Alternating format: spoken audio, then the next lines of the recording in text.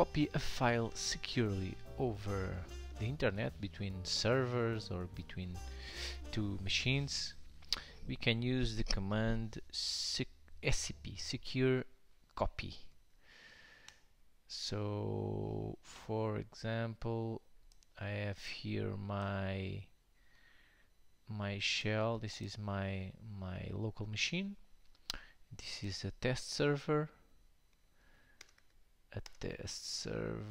with IP 192.168.116. So I want to copy a file to here, to this directory. For example, I want to copy, this is empty, this directory, I'm listing the content, and this directory is empty. So I want to copy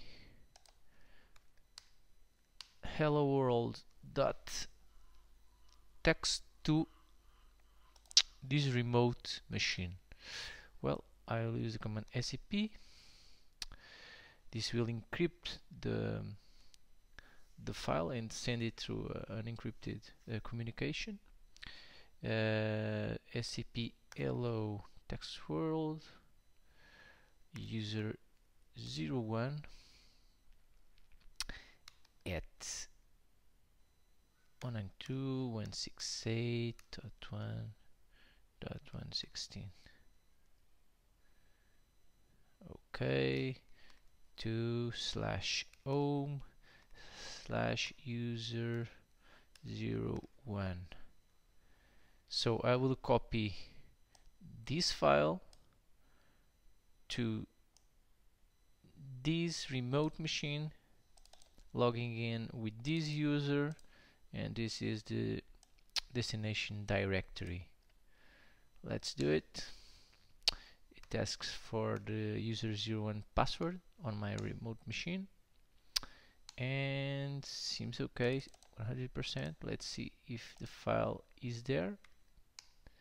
Yes, it's here. Everything seems okay. So we securely copied one file from local machine to remote. If I want, let's create here a file, secure hello 2. Okay, I created a file here on the remote machine.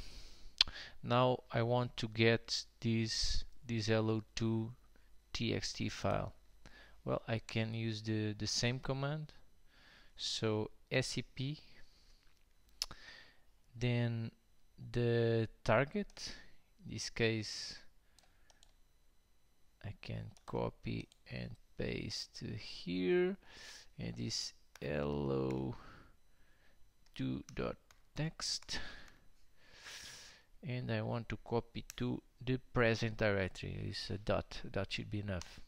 Again, ask me for the password, and here it is. I copied the file from the remote machine to my local machine.